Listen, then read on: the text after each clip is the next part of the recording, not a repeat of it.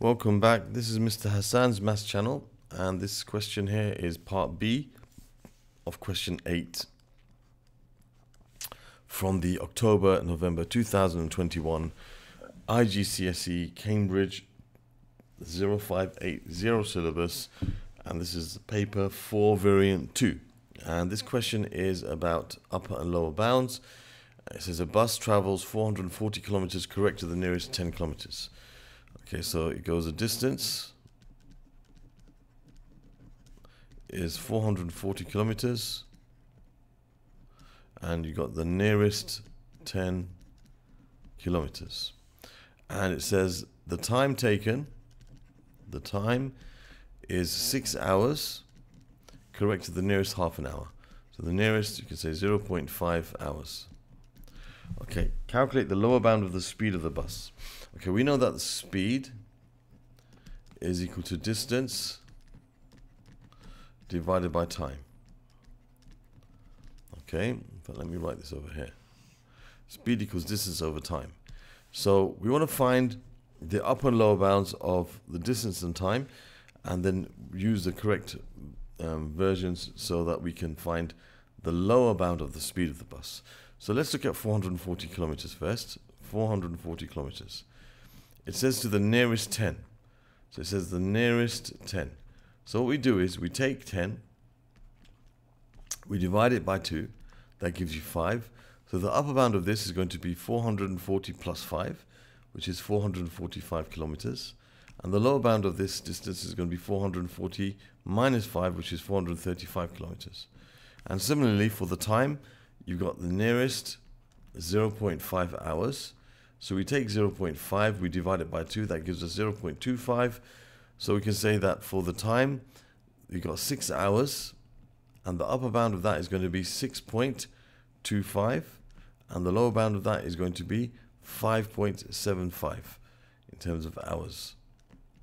Okay, now what's the reason for that?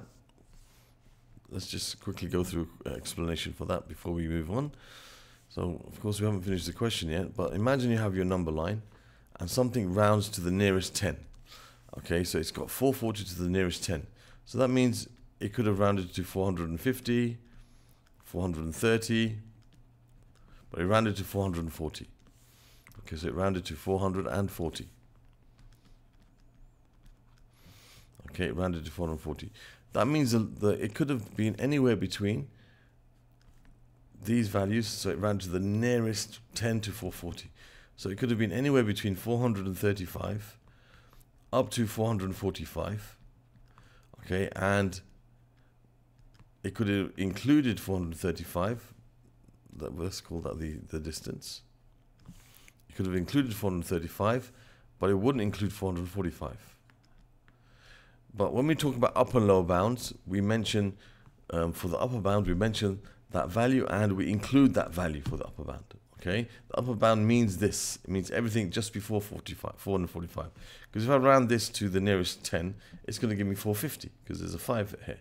However, what the upper bound means is everything just below this. Okay, so it includes 440, 4.99999. So you have to mention this as your upper bound. This is the upper bound, and this is the lower bound. Okay. Similarly with the time, we can have it's rounded to the nearest half hour to 6 hours. Okay, so that means it could have rounded to 5:30, it could have rounded to 6:30, okay, but it rounded to 6. So it's anywhere between these two values, which are halfway between 5:30 and 6, and 6 and 6:30, so that's 5:45. Okay, 5:45, okay, which is basically,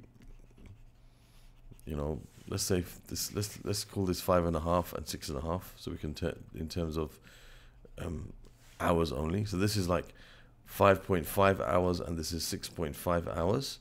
So this could be 5.75 up to 6.25. Again, the time would include 5.25, but it wouldn't include 6.25. But we call this the upper bound. Okay, so this is the upper bound and lower bound of the distance and the time. Now we want to find the lower bound of the speed. Now when we have a calculation involving upper and lower bounds, we have to think about what will give us the lowest possible value when we are doing that calculation. Now, when I'm dividing two numbers together, all right, and I'll get the smallest possible answer, and I can choose these numbers for my numerator, and I can choose these two numbers for my denominator. So out of these two numbers and these two numbers, what combination will give me the smallest possible answer if I use one of these as my numerator and one of those as my denominator? Now, for division, it's basically the smallest numerator divided by the biggest denominator. So that's going to give me the smallest possible speed, okay? Because you have to have, for division, the lower bound over the upper bound. If you divide something, if you have the numerator as small as possible and the denominator as big as possible, you're going to get the smallest possible answer. You can kind of think of it like I like to explain to my students in terms of, say, pizzas. If you're going to have a pizza party and you invite people around, if you have, a large number of pizzas shared amongst a small number of people, everyone's going to get a large number of slices each. But if you have a small number of pizzas and a lot of people invited, everyone's going to have a small amount of pizza each, a small number of slices each. Okay, so here we're looking for the lowest possible value. So if we have the smallest numerator, okay, which is the pizza, over the largest denominator, which is the people, you'll end up with the lowest possible value. So for the speed, the lower bound of the distance over the upper bound of the time will give us the smallest possible value. So we're going to divide 435 by 6.25. And that gives us 69.6, and this is kilometers per hour. So there's the answer for the lower bound of the speed, 69.6. Okay, so I hope that was understood. Okay, that's a very important topic about upper and lower bounds.